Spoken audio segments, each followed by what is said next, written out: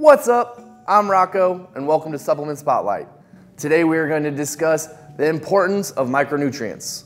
We will cover the difference between micronutrients and macronutrients. We will go over the importance of micronutrients, where we can get these micronutrients from, and the recommended amount of micronutrients to hit your goal. Our micronutrients and our macronutrients are both needed to survive. Our micronutrients are going to be our vitamins and minerals. Our macronutrients are going to be our proteins, carbs, and fats. Our macronutrients provide us with many different functions. For example, carbohydrates is going to give us energy, proteins will help with muscle recovery, and fats are going to be helpful with hormone production and much more. As far as micronutrients, we're going to get these from mostly fruits and vegetables. Without these fruits and veggies or micronutrients, it is very hard for our body to operate or perform any task, even down to the smallest cellular level. This also translates back to your fitness goals too, making it very hard to burn fat or build muscle. And there is a ton of deficiencies on a micronutrient level in today's society.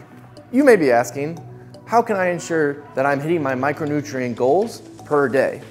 We should be getting about 6 to 8 different servings of fruits and veggies, different colors, to hit that goal.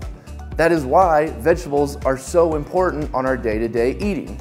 If we can't get those servings in day-to-day, this is where we can use supplementation.